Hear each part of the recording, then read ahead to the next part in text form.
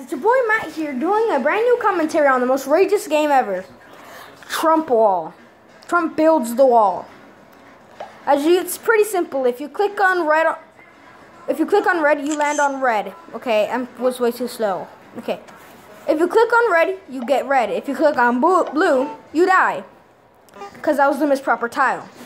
If you click on blue, then red, then blue, blue, blue, red, red, then you die. Counted a bit much for the blue. This game does have to have ads, and you're not able to get rid of it because that's the structure of the game. And you are able to change your characters if you die. Hold on. By pressing on the character selection. You have Trump, Hillary, Bernie, Jill Stein, Mystery Man, Mystery. There's about a couple 100,000 people and a wardrobe. So yes, and you're able to download pictures of your characters onto your phone. So that's pretty neat for those people that like to see pictures of their faces on Rage if they have face cam.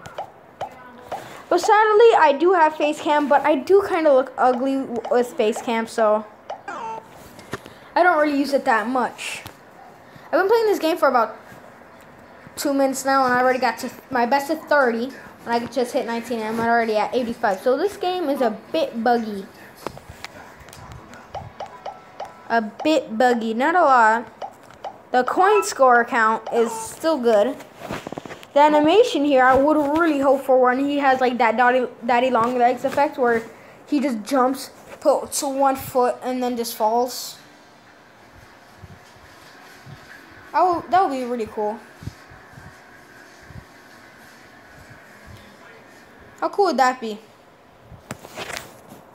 Hi guys, I hope you're still enjoying my videos. This is going to be a very short video because there's not a lot to talk about. And I hope you guys are still liking my videos. Hit that like button if you haven't. This has been the most shortest commentary I've ever made. And hit that subscribe button. And I want to see how it happens. And I'll see all you dudes in the next video. Bye-bye.